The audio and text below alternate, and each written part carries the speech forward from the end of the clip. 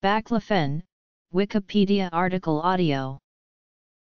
Baclofen, sold under the brand name Lyresil among others, is a medication used to treat spasticity. It is used as a central nervous system depressant and skeletal muscle relaxant. It is also used in topical creams to help with pain. Chemically, it is a derivative of the neurotransmitter gamma-aminobutyric acid. It is believed to work by activating GABA receptors, specifically the GABA B receptors. Its beneficial effects in spasticity result from its actions in the brain and spinal cord. Medical uses. Spasticity. As of 2015, the cost for a typical course of treatment in the United States is less than $25.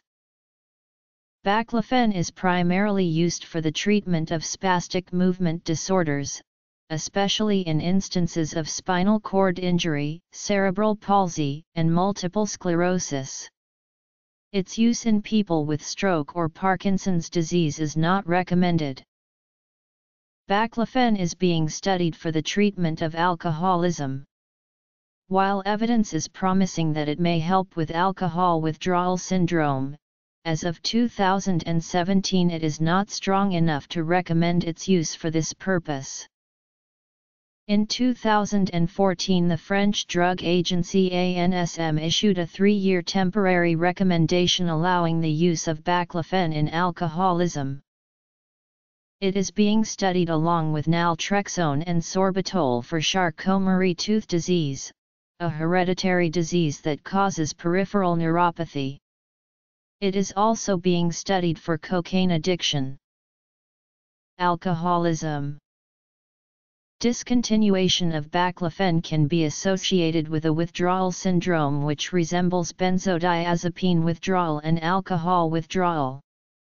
Withdrawal symptoms are more likely if baclofen is used for long periods of time and can occur from low or high doses. The severity of baclofen withdrawal depends on the rate at which it is discontinued. Thus, to minimize withdrawal symptoms, the dose should be tapered down slowly when discontinuing baclofen therapy. Abrupt withdrawal is more likely to result in severe withdrawal symptoms. Acute withdrawal symptoms can be stopped by recommencing baclofen. Withdrawal symptoms may include auditory hallucinations, visual hallucinations, tactile hallucinations, delusions, confusion, agitation, delirium, disorientation, fluctuation of consciousness, insomnia, dizziness, nausea, inattention, memory impairments, perceptual disturbances, pruritus/itching, anxiety, depersonalization, hypertonia, hyperthermia, formal thought disorder, psychosis, mania, mood disturbances, restlessness, and behavioral disturbances, tachycardia, seizures, tremors, autonomic dysfunction, hyperpyrexia, extreme muscle rigidity resembling neuroleptic malignant syndrome and rebound spasticity. Other. Baclofen, at standard dosing, does not produce euphoria or other pleasant effects, does not possess addictive properties, and has not been associated with any degree of drug craving. There are very few cases of abuse of baclofen for reasons other than attempted suicide. In contrast to baclofen, another GABA B receptor agonist, gamma-hydroxybutyric acid, has been associated with euphoria, abuse, and addiction. These effects are likely mediated not by activation of the GABA B receptor, but rather by activation of the GHB receptor. Although baclofen does not produce euphoria or other reinforcing effects, which is unlike alcohol and benzodiazepines, it does similarly possess sedative and anti-anxiety properties. Reports of overdose indicate that baclofen may cause symptoms including vomiting, weakness, sedation, somnolence, respiratory depression, seizures, unusual pupil size, dizziness, headaches, itching, hypothermia, bradycardia, hypertension, hyporeflexia, coma, and death.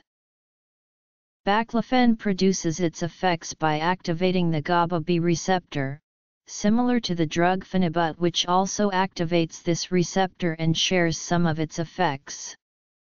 Baclofen is postulated to block mono and polysynaptic reflexes by acting as an inhibitory neurotransmitter, blocking the release of excitatory transmitters. However, Baclofen does not have significant affinity for the GHB receptor, and has no known abuse potential. The modulation of the GABA-B receptor is what produces Baclofen's range of therapeutic properties. Side effects. Similarly to phenibut, as well as pregabalin, which are close analogues of Baclofen, Baclofen GABA has been found to block alpha-2 delta subunit containing voltage-gated calcium channels. However, it is weaker relative to phenibut in this action. Moreover, Baclofen is in the range of 100-fold more potent by weight as an agonist of the GABA-B receptor in comparison to phenibut, and in accordance, is used at far lower relative dosages. As such, the actions of Baclofen on alpha-2 delta subunit containing VDCCs are likely not clinically relevant. Withdrawal syndrome. Baclofen is a white, mostly odorless crystalline powder, with a molecular weight of 213.66 g/mol. It is slightly soluble in water, very slightly soluble in methanol, and insoluble in chloroform. Abuse potential. The drug is rapidly absorbed after oral administration and is widely distributed throughout the body. Biotransformation is low and the drug is predominantly excreted unchanged by the kidneys. The half-life of Baclofen is roughly 2–4 hours, and it therefore needs to be administered frequently throughout the day to control spasticity appropriately. Historically, Baclofen was designed as a drug for treating epilepsy. It was first made at Ciba-Geigy, by the Swiss chemist Heinrich Kaberle, in 1962. Its effect on epilepsy was disappointing, but it was found that in certain people, spasticity decreased. Overdose. Currently, Baclofen continues to be given by mouth, with variable effects. In severely affected children, the oral dose is so high that side effects appear, and the treatment loses its benefit. How and when Baclofen came to be used in the spinal sac remains unclear, but as of 2012, this has become an established method of treating spasticity in many conditions. In his 2008 book, Le Dernier, French-American cardiologist Olivier Ameisen described how he treated his alcoholism with Baclofen. Inspired by this book, an anonymous donor gave $750,000 to the University of Amsterdam in the Netherlands to initiate a clinical trial of high-dose Baclofen, which Ameisen had called for since 2004. Baclofen can be administered transdermally as part of a pain-relieving and muscle-relaxing cream mix at a compounding pharmacy, orally or intrathecally using a pump implanted under the skin. Intrathecal pumps offer much lower doses of Baclofen because they are designed to deliver the medication directly to the spinal fluid rather than going through the digestive and blood system first. They are often preferred in spasticity patients such as those with spastic diplegia, as very little of the oral dose actually reaches the spinal fluid. Besides those with spasticity, intrathecal administration is also used in patients with multiple sclerosis who have severe painful spasms which are not controllable by oral Baclofen. With pump administration, a test dose is first injected into the spinal fluid to assess the effect, and if successful in relieving spasticity, a chronic intrathecal catheter is inserted from the spine through the abdomen and attached to the pump, which is implanted under the abdomen's skin, usually by the rib cage.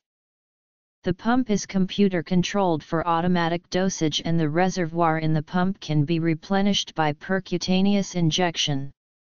The pump also has to be replaced about every 5 years due to the battery life and other wear. Other names include chlorophenibut. Brand names include mechanism of action, description of compound, Baclo, Baclofen, Baclodol, Flexibac, Gablofen, Chemstro, Lyofen, Lyresil, Lifolx, Clofen, Muslofen, Baclorin, Baclofenmyelin. Pharmacokinetics. History. Society and culture. Routes of administration. Other names.